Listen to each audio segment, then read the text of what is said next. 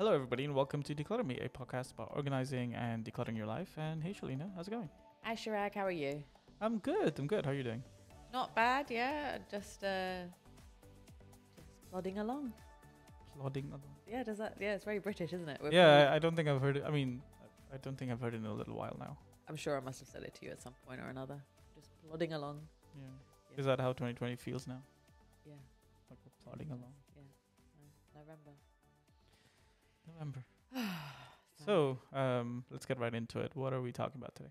So I thought we haven't talked about anything digital with you for a long time. So I like how you said with me. yes.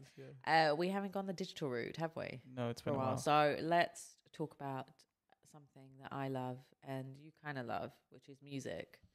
I like how what's with biasing the listener, like from the beginning, to be like, well, yeah, he's not really a music person. I'm just gonna kind of state that out right from the Well, beginning. you know, we have come to the conclusion before that I am a music snob and you are Just not because I'm a practical person does not make me any less of a snob.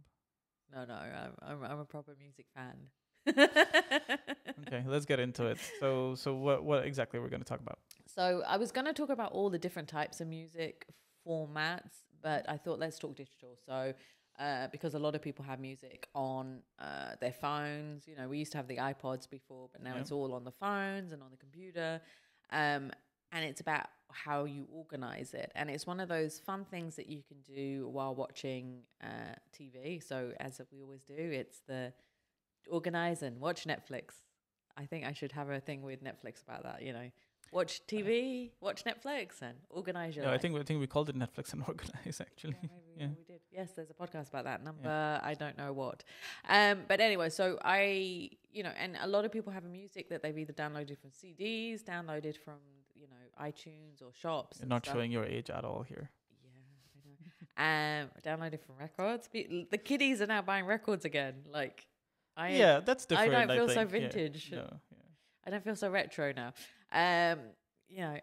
So there's all that. So there's all these different formats that people have, and different sources of music that they now have on their computer and on their phone. So it does become a bit of a mess after a while. And if you do have a good collection and a lot of music, you want it to be organized so you don't end up listening to repeats or to music that you don't actually like listening to. So I thought it would be great to talk about that. So I mean, we both have different ways of doing this. So, I'm sure you will jump in and say to me how you organize.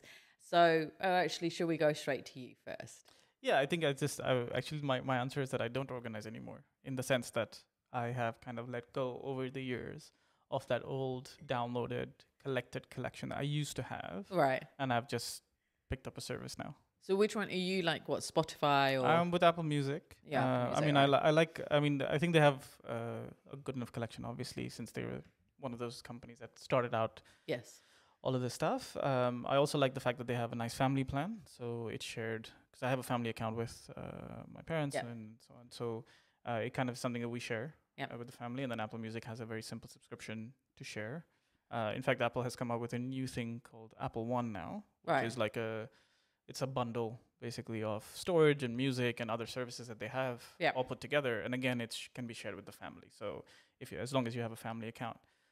So for me, that's it's also a little bit about convenience, the fact that everything's in one place, and I can share it with the family, so I don't have to pay separate subscriptions. Yep. So we're not. Actually, it's more like if I were to pay a subscription, it's unlikely that my sibling would pay one because he's not really as keen on listening. Right. But the fact that we can, for a very low price, can get one that he can use and that makes him use it as well. So it's kind of useful. Yeah. And I think so. And I did try it. I tried Apple Music when it started. I did try Spotify as well. For me, my issue is, and I would be listening to the playlist and I would keep on having to like press next tune, because I'd listen to songs and go, I don't actually. They choose songs for me based on my taste, and then it actually wouldn't be what I was into at that time.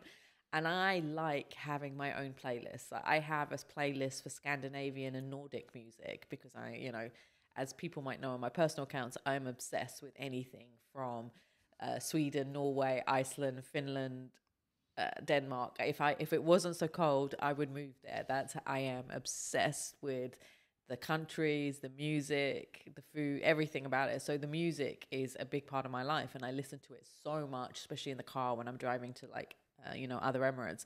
And if you listen to the playlists that are given by these companies, it would just never be good enough for me. And I'm a big Madonna fan as well. So Madonna wasn't on them for a while on all these things. So I had the music. So I was like, why would I need these subscription services when I already have all the music and I can organize it? So it depends on what you are as a person and what kind of level of, I don't know, snobbery you're at or convenience you're at. Yeah. So if you are just a normal listener, you're happy to listen to things, especially like, if you're one of those that just listen to the radio, don't mind what the songs are, don't care that it's repeat every hour on the radio kind of thing. That's not what I'm saying, by the way. Like, that's not what I'm saying.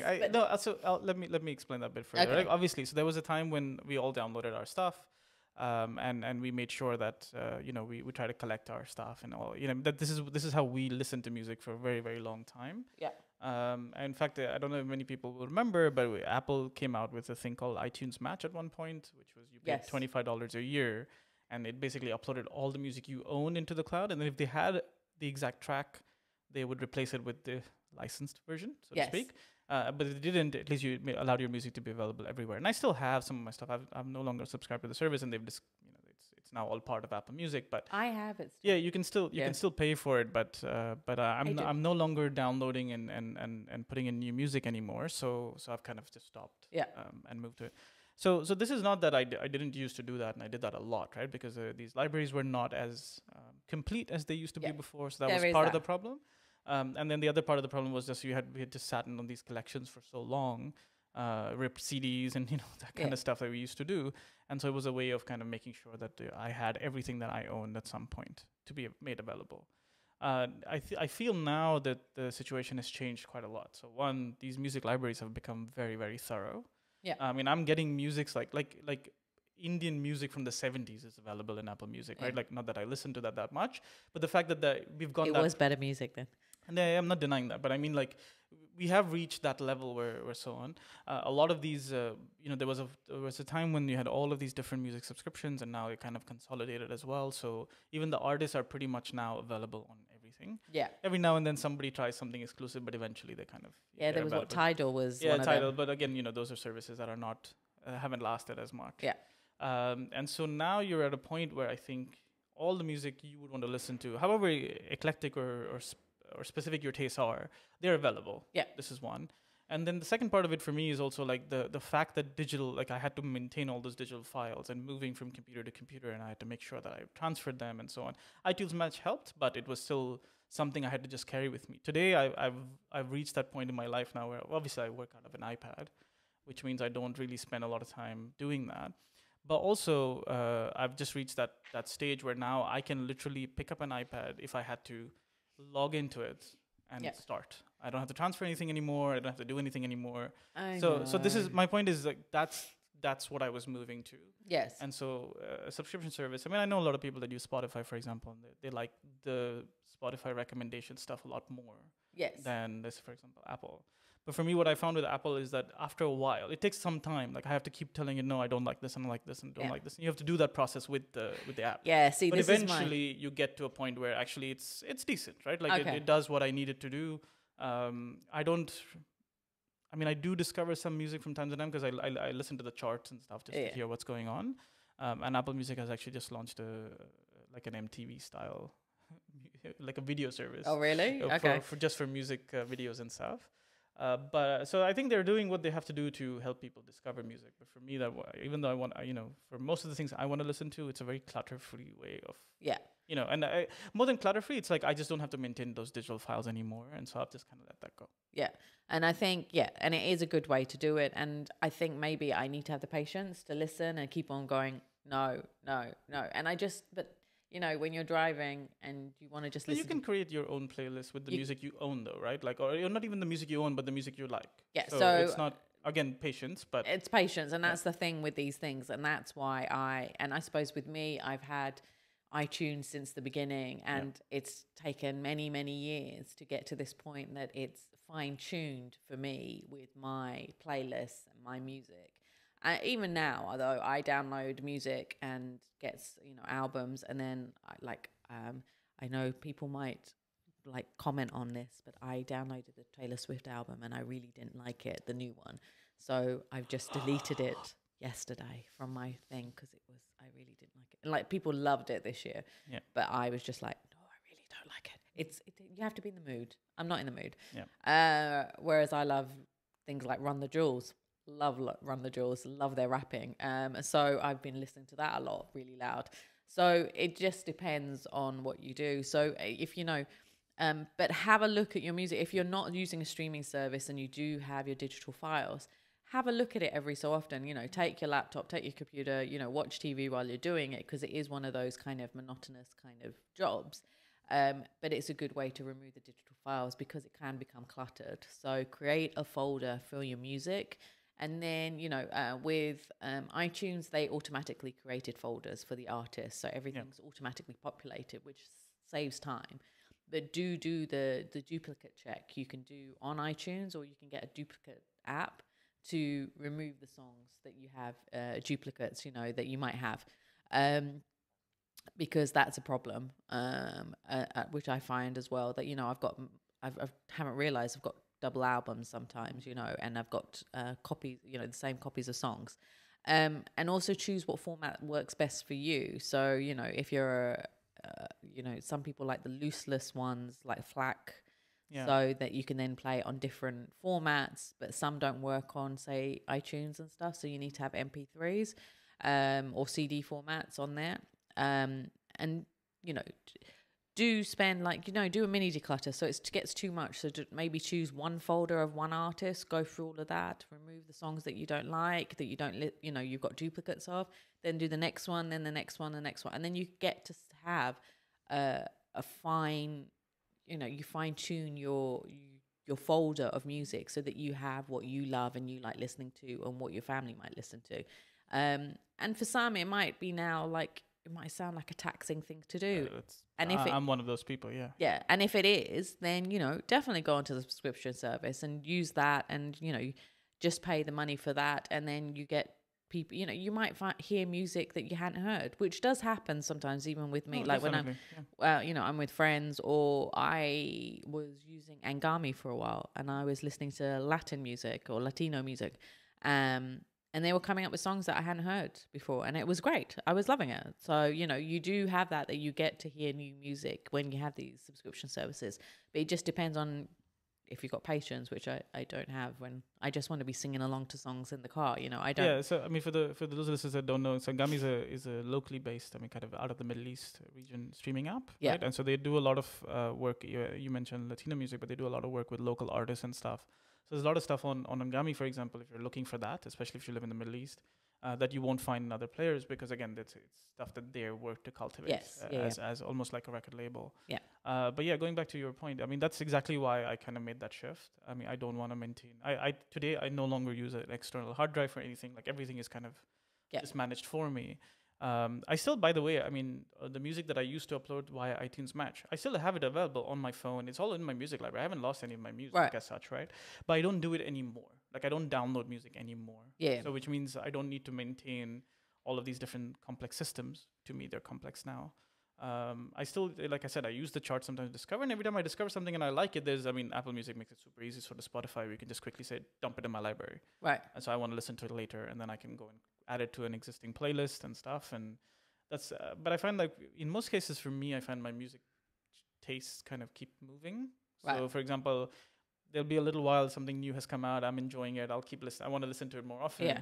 And then, you know, a couple months down the line, something new will come out, and then I'm kind of done with the old stuff, you know, and done with the stuff that I was listening to like 2 months ago, in terms of all the new music that's coming out.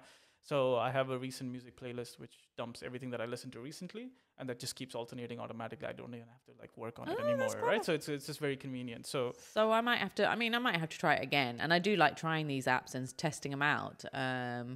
But yeah, let's see. I'll try it out. But it'll be good to hear what the listeners do and how they listen to their music and organize it. And yeah, and then we can talk about next time about what to do with, your CDs, your vinyl, even your cassettes, because people still got that as well. No cassette player, but they've got the cassettes. And we can talk about the physical aspects, but I wanted to talk about the digital, because it is so much, it's more prevalent in our lives now, isn't it? I mean, everybody listens to music somehow on their phones or on their computers. So, and it's always interesting to find what other people are doing. So it's great to hear what you're doing on Apple. And I am an Apple queen as well. So I think I'll have to try out the test the service again. It might not be as good as my Scandinavian playlist. But the question is, if you can find that music in the Apple Music directory, then you're sorted. Yeah, but I have to find it and then put it into a playlist. Yeah, it's like 2 steps, man. I know what you mean, though. But if you have iTunes Mat still, then you can always upload the version that you have into the cloud and then listen to it. Yeah, so that's what I have here. So, so you can still do that. Yeah. All right. Okay. Well, yeah. So that's our tips for today. Well, not tips, more discussion. Approaches, I think. Yeah, more our approaches. As Shelina mentioned, I mean, we're curious to hear the kind of, maybe you can tell us some of the problems you're having, whether if you're using a service or not using a service, and then maybe look at the other option and see maybe that might be something that might work for you. I know iTunes Match is still around, so if you're someone that has a lot of downloaded music and you kind of want an easy way to get it all up and saved for you so that you can listen easily, that's an option. And they do the artwork as well, which is great when they do it right. They link it to their directory or their catalog. Yeah. So if they have the details, if they have the song, then they can find the artwork and give you all the details. I love that. It's a useful service. So we'd love to hear from you about how you're managing your music, and of course, if you want to talk to Shelina about your digital clutter or any clutter in general, you can do that by contacting her at Declutterme on all the social media platforms, as well as the contact form at declutterme.com. And we'll see you next week. Bye. Bye.